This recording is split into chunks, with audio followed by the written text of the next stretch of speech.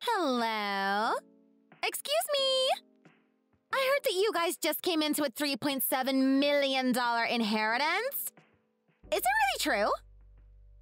Sorry, but who is this? Oh, I said you guys, but I was just referring to Robert.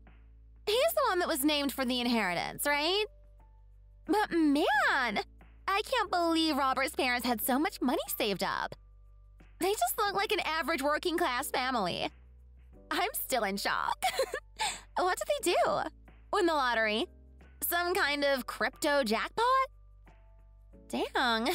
Now I really regret getting divorced. If I knew his parents were that loaded, I would have lashed home more aggressively. I should have popped out a kid.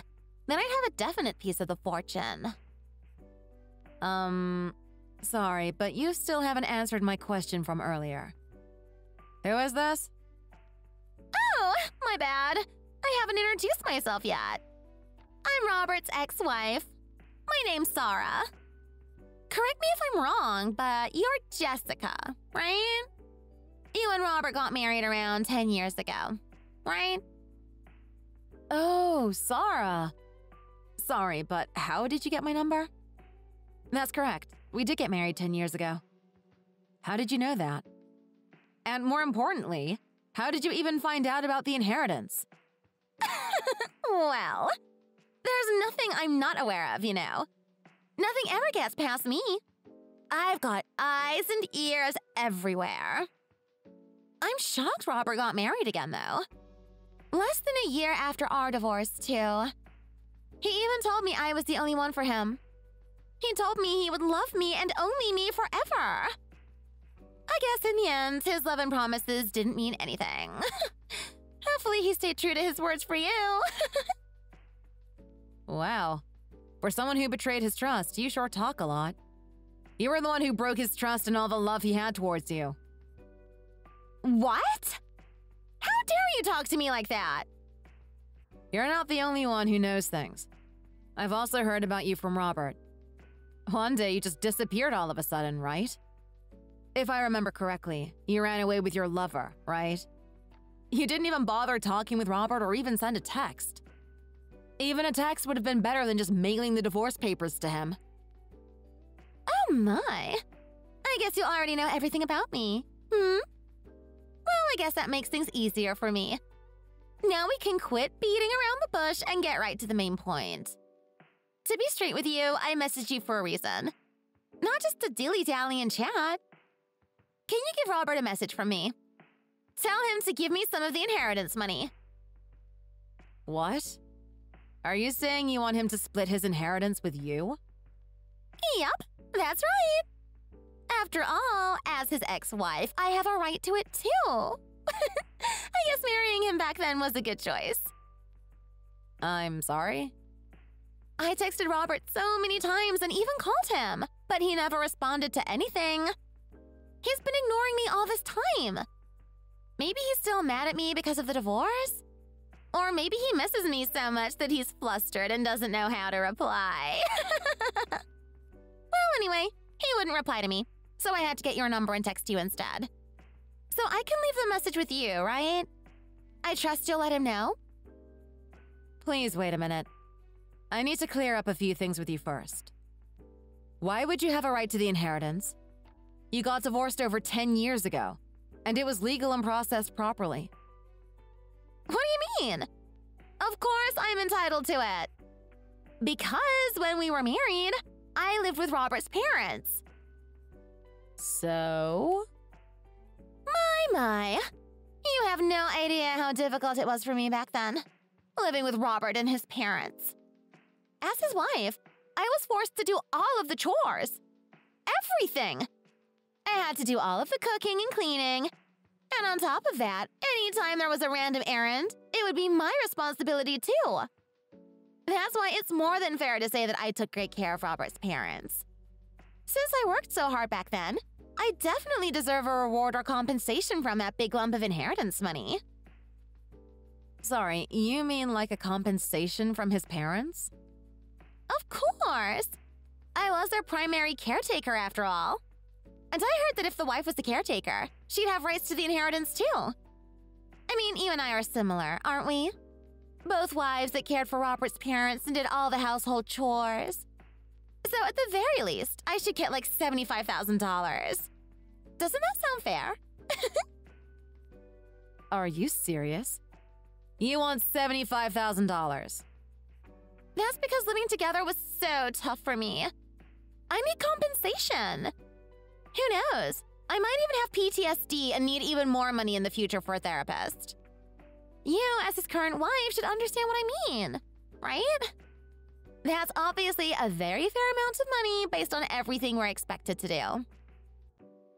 Sorry, but I don't agree at all. I actually enjoy spending time with Robert and his parents, so please stop saying ridiculous things. I also heard all about that time from Robert, and it sounds more like you deserved it all, since you were the one that put yourself and Robert into that situation. You were the one that took all of the money for the down payment for the new house and spent it all. And you didn't even discuss it with Robert. So to save up enough money for another down payment, you guys moved in with Robert's parents, right? Well, Robert really did tell you everything, huh? Robert actually asked you to go find a job the whole time too, right? He even said it's fine if you don't do any of the chores. Just please get a part-time job or something to help with the savings. But you just ignored him every time. Well, you see, I have my own reasons. And you went on to say things like, I just want to stay home and do the easy chores. Even though you were the one that used up all of the down payment, you made zero effort to build up the funds for a second down payment. And for the cherry on top, you talked about how tired you were of living with your in-laws, and then proceeded to run off with your lover, right? So please tell me, what did you do that makes you think you deserve part of the inheritance? Shut up! My God, you're so annoying. Don't get all high and mighty on me. Just because you're Robert's wife. The only reason you're together is because I left him. All you did was take my leftovers. How dare you speak so arrogantly to me when you wouldn't have this position without me? Come again? So you should just shut up and give Robert my message. Like I told you in the beginning. Stop getting in the way with your little tricks just because you don't want me to come in and snatch up your share of the money. I never said I wanted anything, nor do I have any intentions of doing that. Then just do as I say. Make sure you give Robert my message. You better remember to do it.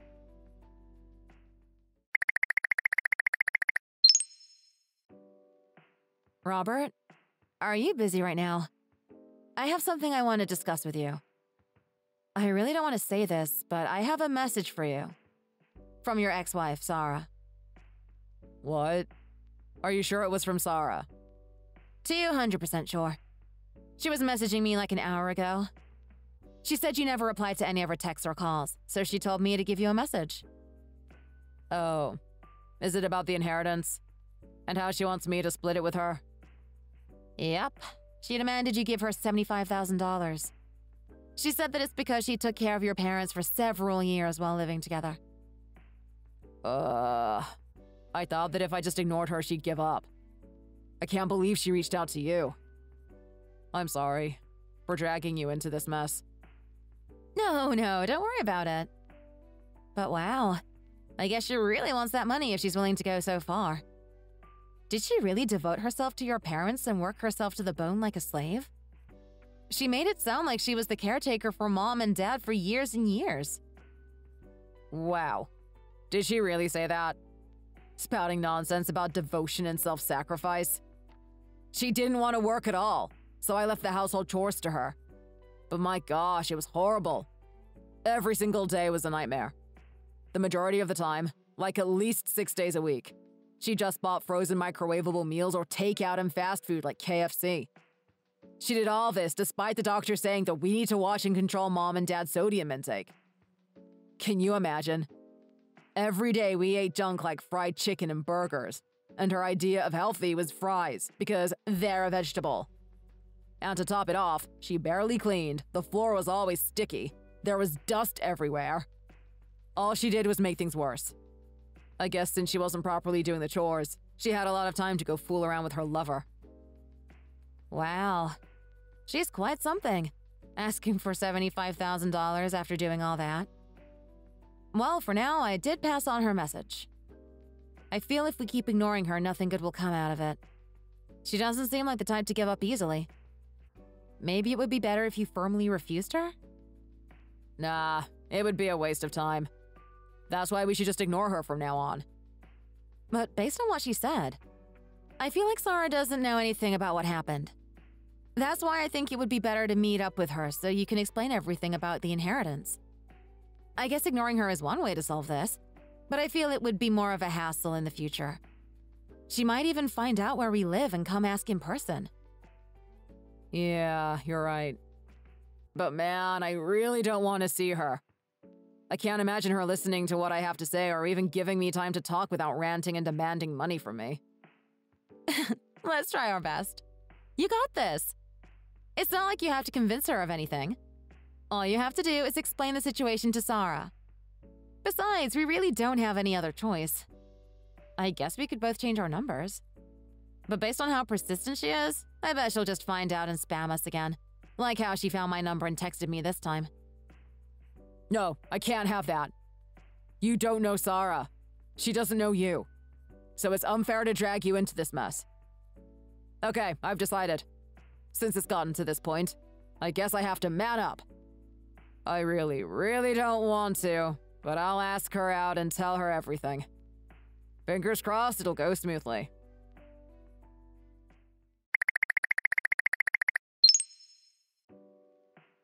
Hello! Is this Jessica? I have something very important to tell you. I'm so sorry, dear, but both Robert and the 3.7 million are mine now. Excuse me? But this is all thanks to you.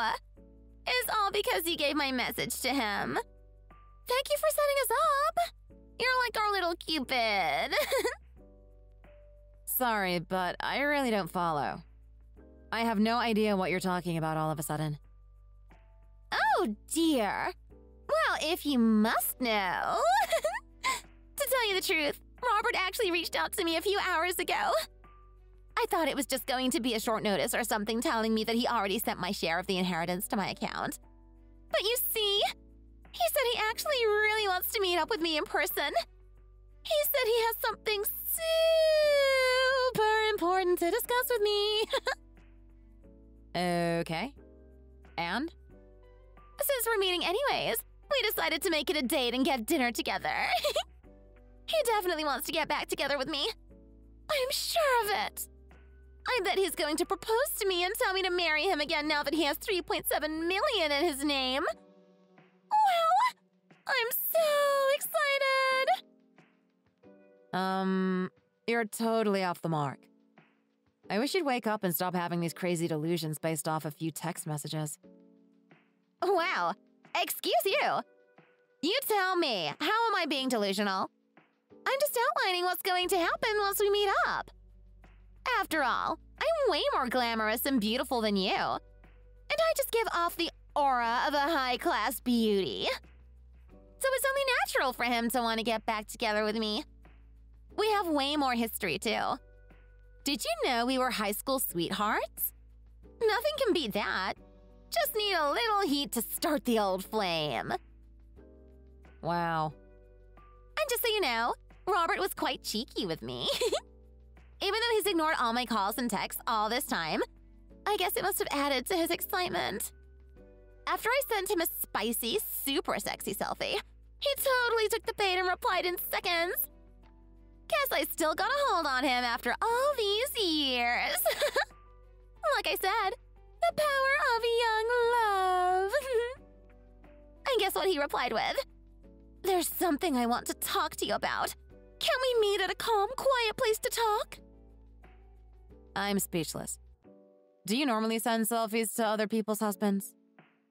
I mean, he's going to go back to being my husband soon, so it doesn't really matter, does it? Oh my! I'm so excited for dinner tonight. I should probably wear a gorgeous dress in preparation, right? I have to look my best for the proposal. But if things get heated, we might end up spending the night together. Oh my, I'm getting all excited now! Ooh la la! I must also prepare a special lingerie set just in case. And maybe see if I can sneak into a waxing appointment. That's enough. You're acting completely out of line. I can assure you that Robert has no ulterior motives. He's just meeting to talk with you. It's okay. I totally understand your feelings right now. But Robert is still totally in love with me. That's why he wants to meet up now after all this time that he spent ignoring me. Don't say I didn't warn you. You're gonna get tossed aside in a few hours. So if I were you, I'd be preparing the divorce papers. Unbelievable. While you do that, I'll go print the marriage application form. Good thing the restaurant is so close to the courtroom. We could submit the forms right after dinner. Since we're finally getting back together, I have to put my name in the family registry. With this, both Robert and the inheritance are mine! You do know that Robert's parents are still alive, right? What? I can't take it anymore, so I'm going to lay it all out for you. I can't let Robert meet up with you when you're in this crazy, disillusioned state. So please listen carefully because I'm going to explain everything to you right now. First off, you're wrong about everything. All those assumptions you made. What do you mean, wrong? And what kind of nonsense is this about Robert's parents still being alive? If they're still here, then how did he inherit 3.7 million? If his parents didn't pass away, then how did he get the inheritance? It's not possible. He never told me about rich uncles or distant relatives. The fact is, Robert did inherit 3.7 million. But no one said that it's from his parents. You were the one that just assumed it was. What are you trying to say? I mean, it's an inheritance, so obviously it's from his parents? Is there anyone that would just give a stranger 3.7 million after they die?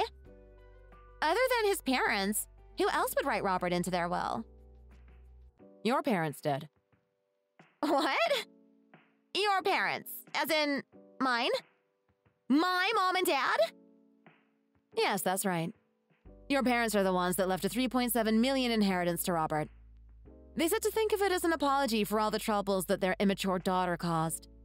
And that even if they aren't related by blood, and no longer connected through your marriage, they still see Robert as their own son. That's why they wrote him into their will and left Robert all that money. What the heck? There is no way in hell. Stop making things up and spitting out nonsense. I'm only telling you the truth. What part of anything that you said is the truth? My family is just your average everyday middle-class family. There's no way my parents would have 3.7 million in cash or assets. Even if they sold everything they owned. Heck, even if we included my assets, it would barely hit 1 million. And also, how dare you? My parents aren't dead. And in the first place, why the heck would they give everything to my ex-husband and not to me? Even if they gave some to him as a parting gift or compensation after our divorce, the amount of money doesn't make any sense.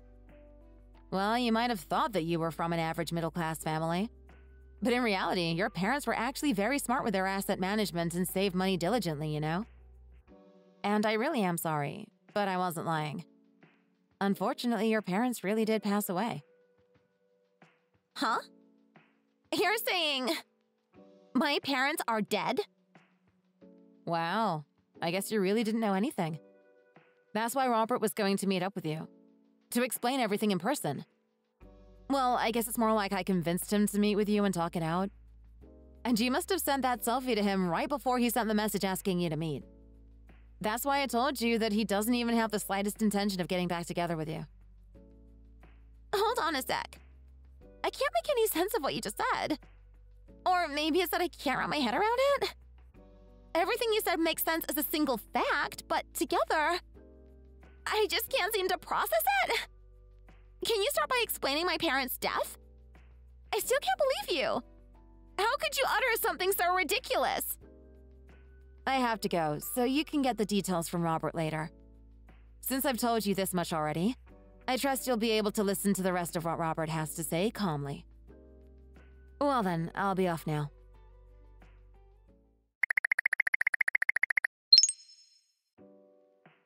Thank you so much, Jess.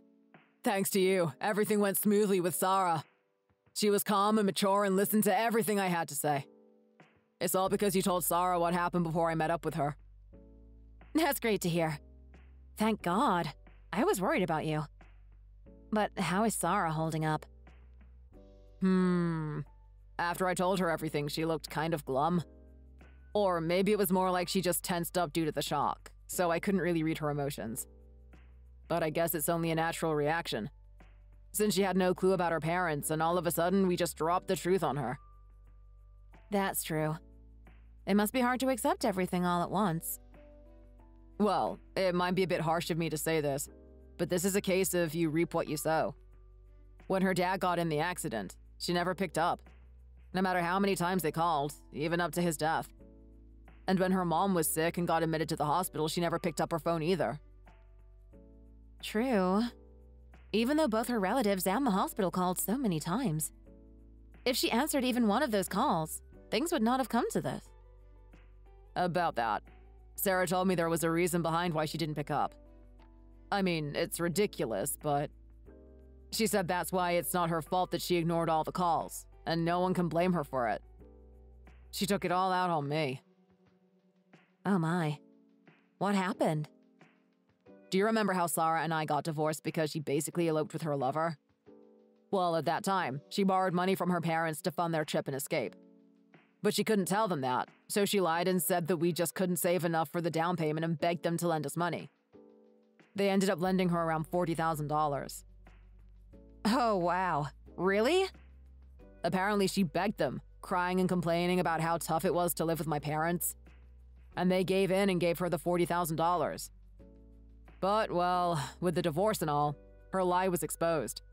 And that's why she didn't pick up any of the calls. Because she thought they were calling to chase after her for that $40,000 loan. I see.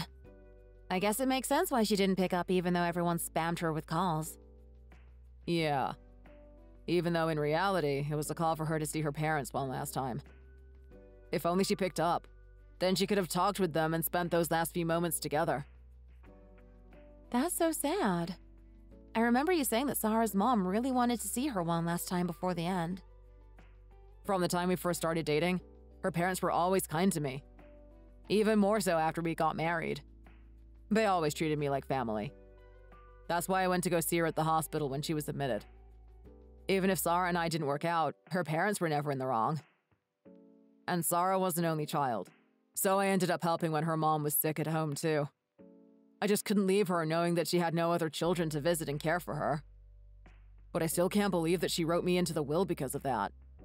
And on top of that, they left everything to me.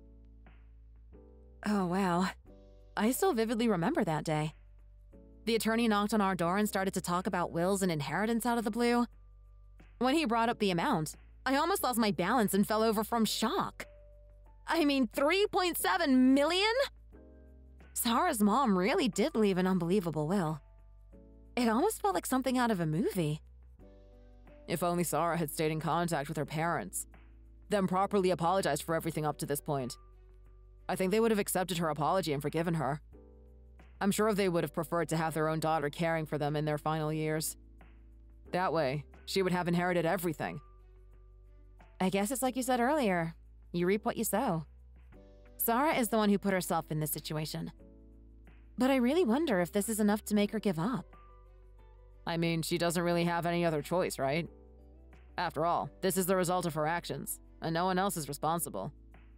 And most importantly, this was all in Sarah's mom's will. You did good, Robert. It's been a long, long day. I'll run the bath for you, so hurry up and come home. And if you're up for it, I'll make your favorite mac and cheese, too. I bet you didn't eat much at dinner with Sarah.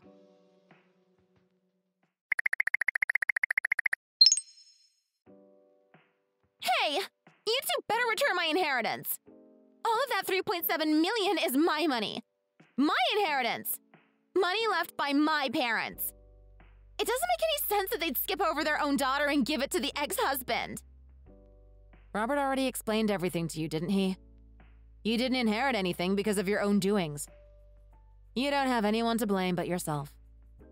Shut up! Who are you to lecture me? I'm going to come take it from you right now. Mark my words.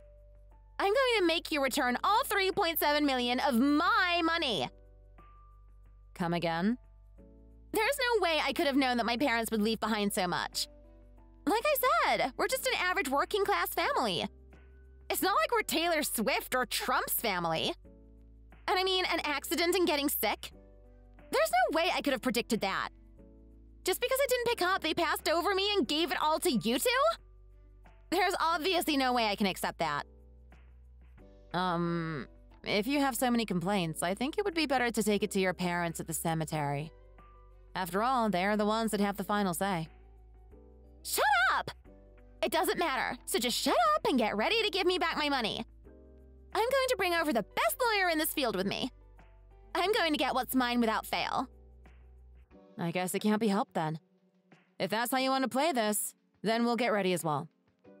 Actually, it would be even better if you came to us. The timing would be perfect, since you can also give us back the $40,000. What? $40,000? What are you going on about all of a sudden? The $40,000 that you borrowed from your parents, of course. You know, the money that you took and lied about. The money you used to run away with. I mean, I remember it, but what does that have to do with you? Why in the world would I have to pay it back to you?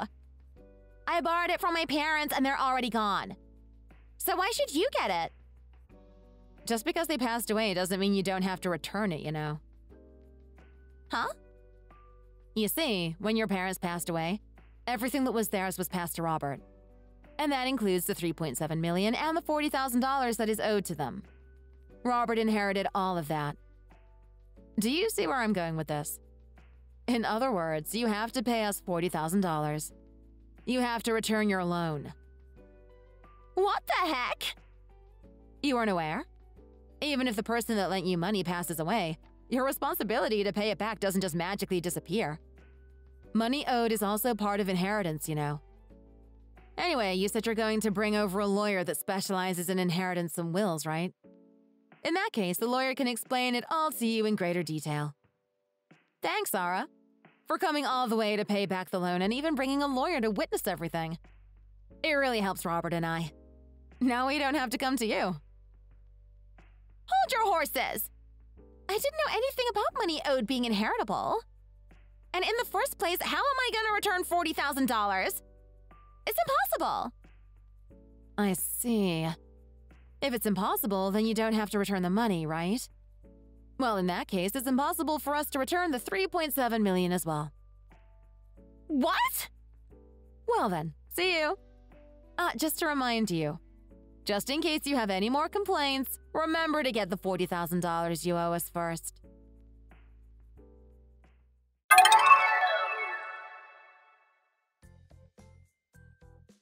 Afterwards, Sarah never contacted either me or Robert ever again. I told Robert everything just in case. It's not like it's money that I lent out, so I don't really care if she returns it or not. Actually, if it means that she'll leave us alone, I'd rather she never return it. That's all he said, so I guess the $40,000 won't be a problem ever again. As for what happened to Sarah after, according to rumors, she married someone with $3.7 million in assets, but was also borrowing money from every other loan shark. I don't know if this was before or after the rich husband. But apparently, she was on the run now because of that, going from state to state to escape death. I heard that she borrowed money from some pretty scary loan offices too, and they wouldn't hesitate to hurt women if it got them money. Oh well, all the best to her. Thank you for watching. If you enjoyed this video, please remember to subscribe to see new content. You can also check out our channel for many more videos like this.